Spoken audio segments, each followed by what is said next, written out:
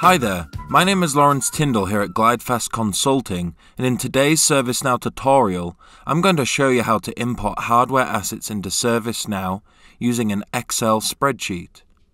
So maybe you're just implementing hardware asset management in ServiceNow, or you have a spreadsheet of assets that you've got from another system or tool, and you'd like to load them into the system. Importing hardware assets into ServiceNow is a fairly simple process and can be done in a matter of minutes.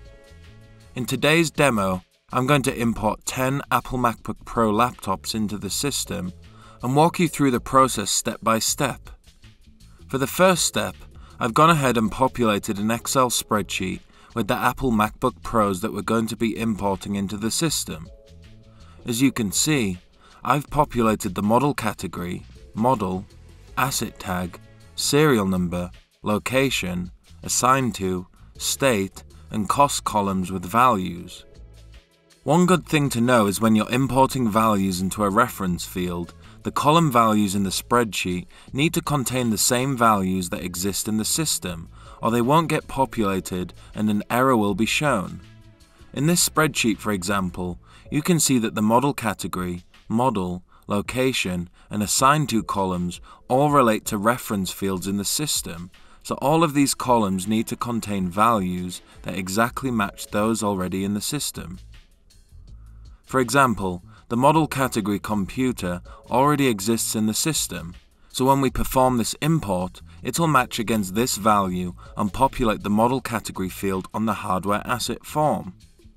You'll also notice that I haven't included all of the hardware asset fields in this spreadsheet.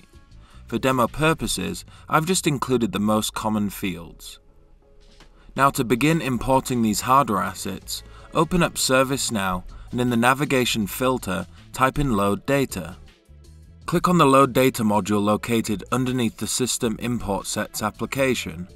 You'll now be navigated to this Load Data UI page.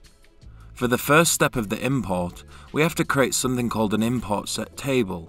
To do this, we're going to keep the Create Table option selected, since this is the first time we're importing hardware asset records, and in the Label field, I'm going to enter Hardware Asset Import.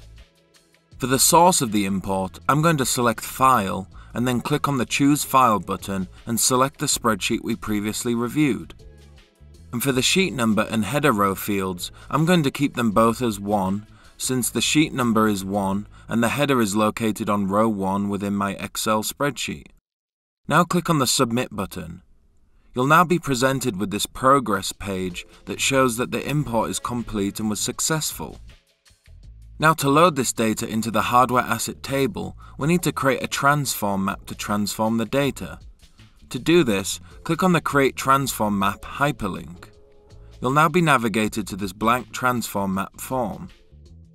In the first field name, I'm going to enter Hardware Asset Import, and for the Target Table field, I'm going to select the ALM Hardware table, since that's the table for hardware assets. Now right-click on the form header and click Save. Now that we've created the transform map, the next step is to create our field mapping that maps the columns from our Excel spreadsheet to the fields in the hardware asset table. To do this, we need to click on the Mapping Assist hyperlink located underneath the Related Links section of the form. You'll now be taken to this Mapping Assist UI page where you can select fields from the import set on the left and match them to the fields within the hardware asset table on the right. I'm going to select Model Category, Model, Asset Tag, Serial Number, Location, Assigned to, State, and Cost, and match these fields to their corresponding fields in the hardware asset table. Now that we've matched all of the fields, click on the Save button. Click on the Transform related link to begin transforming the data from the import set to the hardware asset table. From this slush bucket page, ensure that the correct transform map is selected in the box on the right-hand side. Now click on the Transform button. The system will begin processing the transform and you'll be navigated to this progress page where you can see that the transform was successful. Now if we head over to the Hardware Assets module, you can see that the 10 computers we just imported are now available in the system. And it's as easy as that.